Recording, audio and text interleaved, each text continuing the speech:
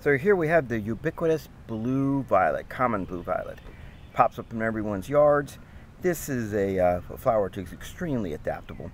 As you can see, it can just carpet a whole area.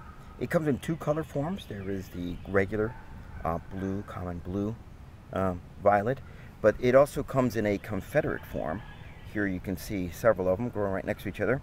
And here's one plant next to the other one, and you can see one's a Confederate form of it.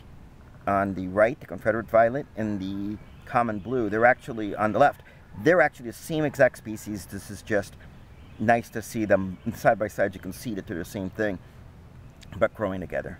Violets are full of vitamin C, so these actually flowers used to be added to salads for color and would add extra flavor, would add extra color as well as vitamin C. I believe also the leaves are also edible, but they're nowhere near as tasty as the flowers. Some people would candy the flowers, other ones just added as they were. Now, you see these flowers, and these are the common flowers which are to attract pollinators. But if these don't get visited, it forms another kind of flower called a cleistogamous flower. Cleistogamous flower means closed marriage, and it would then mean that, it doesn't even open, it self-pollinates. Now, this isn't a great thing in the sense that you're, inbreeding and so forth, but if it's the only chance to produce any kind of seed at all, then they do it. And so, sure, they got the colorful ones in case of a pollinator comes by, but they've got other ones that don't grow up, they never open, they're really close up underneath the leaves and close to the main body. They don't need to pollinate at all, and they use those as a backup plan in case they don't get pollinated. And that's one of the reasons you got violets just about anywhere, just blanketing an area, because they are so adaptable and have these kinds of things. This is a host plant for several different species of insects, but in particular, there are several fritillaries, kind of orange butterflies, several in the same family, that use violets as the caterpillar food, the host plant for the young caterpillars. So leaving a few around can be really good for them as well. This has been brought with all sorts of historical pieces too. The common story of Viola, the Roman name for Io, that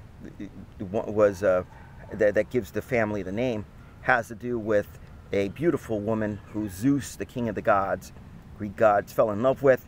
He came to visit her.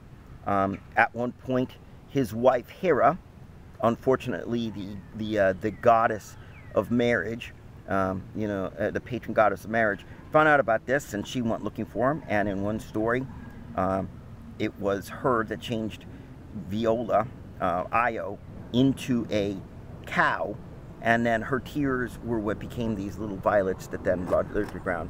And another version, Zeus makes the violets in order for her to have something sweet to eat.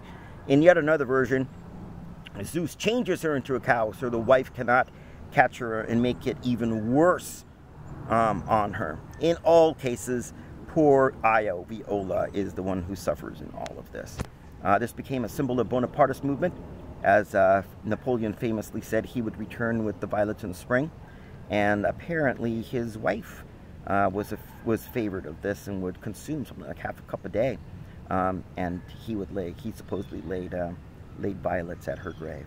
A beautiful plant, I know, so common that we overlook it and so forth, but the reality is that this is an important wildflower, very adaptable, and that served it well. One of the many kinds of violets that we have in the state, but probably the most common. The common blue violet in both its common blue and Confederate forms.